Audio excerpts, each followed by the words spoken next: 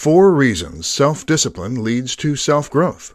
In this presentation, you'll find out why you need to practice a lot of discipline if you want to grow. After all, successful people all have something in common: self-discipline.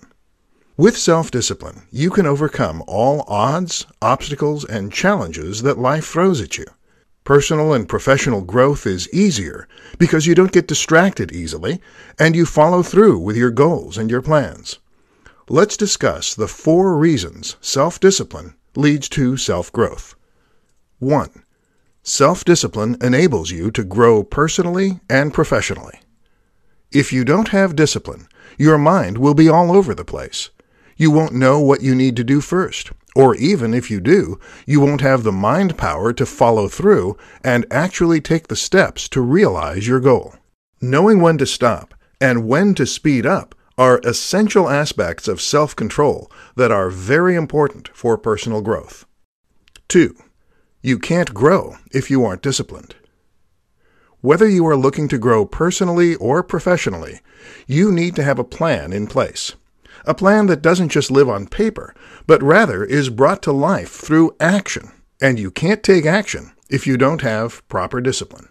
Without action, nothing will ever happen. So the next time you ask yourself why you're still failing, and why you're still in the same sad place you were 10 years ago, look back and see if you did enough, or if you did anything at all. 3. Self-discipline allows you to stick to your goals, which ultimately lead to self-growth. Whoever said self-discipline is easy was joking, or just really highly disciplined. Either way, for most humans, this key mental characteristic needs sharpening up, and we can sharpen up by using tools that will help us visualize our goals in our minds.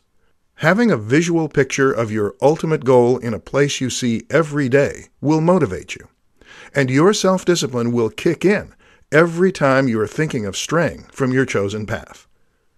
4.